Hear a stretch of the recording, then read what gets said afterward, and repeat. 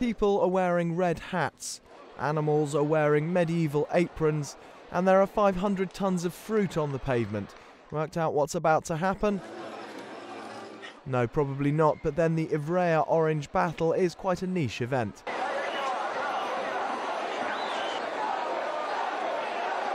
Every year in the northern Italian town, hundreds of people gather to manically throw oranges at each other.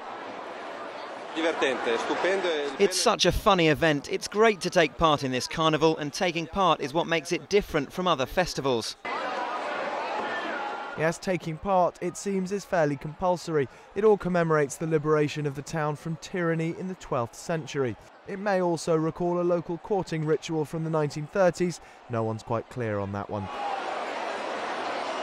What is certain is that the oranges were shipped all the way from Sicily for the event, and participants are keen to reassure the uninitiated that it is all a bit of fun. It's not a violent ritual, it's just very competitive. Oddly, the race to clean up afterwards is a slightly less competitive business.